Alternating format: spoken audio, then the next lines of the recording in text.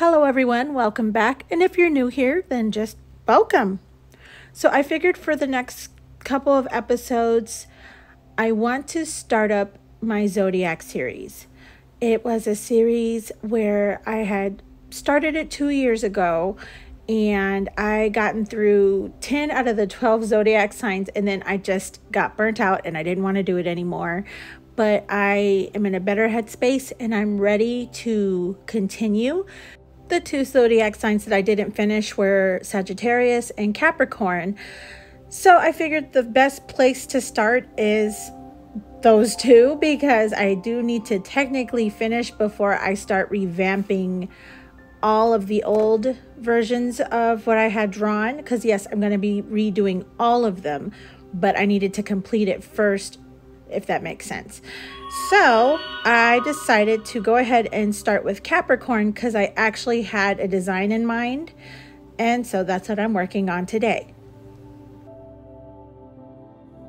And if anyone's wondering where I'm getting the colors from for the Zodiac palettes, I am Googling and trying to get the best colors that reflect the Zodiac sign. So when I looked up Capricorn, I saw a lot of pale greens, or like the minty pastel green and navy blue and the grays. And normally those are not the colors that I like to have fun with, but there's a first time for everything. And I also noticed while I was Googling, there was a lot of Capricorn women representation for Capricorn art. In my heart, I knew I wanted to draw a male.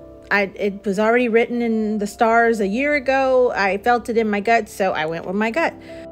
Normally when I draw mer people in any fashion, I normally just draw the scales and the fin and hope for the best. The fins I have no problem with, but the scales, they always come out looking weird to me.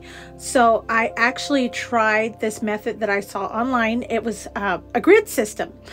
And I have to say, as a note for any artist out there or someone who's trying to draw a mermaid fin, it works. I did happen to add some lines in between the basic grid because my brain just wasn't catching those scales to make them even. But when I added those extra lines in between, my scales came out pretty even. And I used the glow pen to draw the scales and the grid. And the scales are on a completely different layer than the grid itself. Once I finished with the grid, I got rid of that and I kept the scales, and I went on ahead and shaded it with the Salamanca brush. And I was shading with the light portion first, and then I went back in with the darker portion underneath, so it gave it depth, made it seem like the scales were standing up on top of each other. So if anyone's interested, that method actually does work. Well, I do believe I've rambled on quite a bit, so I'm going to sit back and relax and let you relax and enjoy this Capricorn art. And I'll be back towards the end. Enjoy!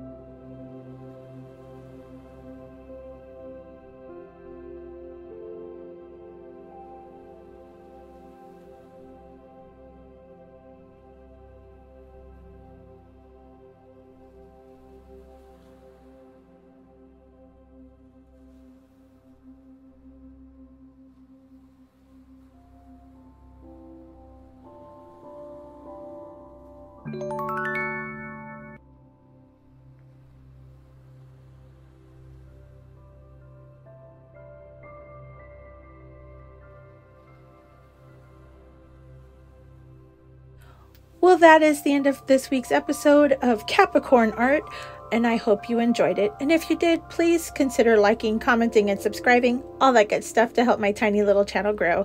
It is all deeply appreciated, and I thank you so much. Remember, I do have a TikTok page and also a coffee page. And remember, with the coffee page, you can set up for commissions. You can leave tips, comments, all the love and support. I appreciate all of it. So thank you in advance. I will be back next week with another Zodiac episode. So stay tuned. I love you all, and I will see you next week. Bye.